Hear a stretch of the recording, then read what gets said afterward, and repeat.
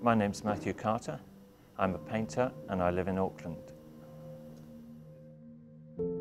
I went to art school early to do a bachelor's in the UK in Cardiff, but I decided I wanted to get a job, a proper job, so I got into television. Later on in life, I really wanted to reconnect with some of the family traditions. My dad was a sculptor, my mother was a painter, so that was the natural thing for me to do. And I thought, well, I'll go to art school here in Auckland to do a master's. Winning the Glaister award gave me a boost. I was quite surprised to win it. I think lots of artists need that sort of affirmation that they're doing okay. I had no idea what kind of painting I would be getting into. Through the practice of making art, you don't necessarily go into the area that you want. You discover things through the act of practicing, and it almost takes you forward on its own journey.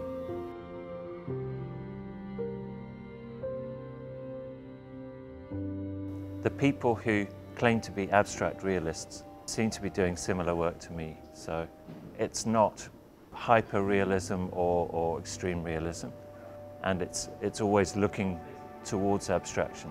That's the way I describe it.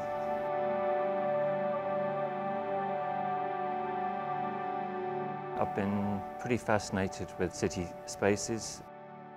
The city has often been thought of as a sort of dangerous, malevolent place, but in fact it's also fascinating and rich. The early high view works, those sort of God's eye views looking down into the city, I came to those because I was wandering around the city looking for some different viewpoints. I discovered that multi-storey car parks were the ideal way to get quite a different view, a high view, and the top of the car park just seemed to me to be a sort of urban equivalent of a mountaintop in a rural landscape. So that's how these sort of composites of the city developed.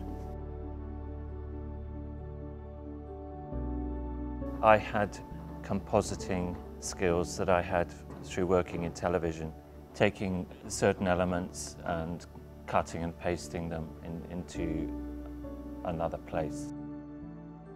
So I was compositing elements of the city, buildings, and just sort of playing with the perspectives of those elements, those buildings, those structures, streets, and so on. My recent body of work has been quite concerned with our emotional response to colour and the urban spaces and our responses to those, and how they're affected by how we might change our response to those city spaces by the use of colour. So I've abstracted colour in a sense, but nothing else is really abstracted. So playing with radically different colours, colours which wouldn't normally be suitable for cityscapes. I love it when I am painting. I can get on a roll with a body of work, say 10 paintings, and keep working on them flat out for a number of weeks, however long it takes, and then have a break. But when I'm having a break, I'm thinking I'm looking forward to getting back into the next body of work.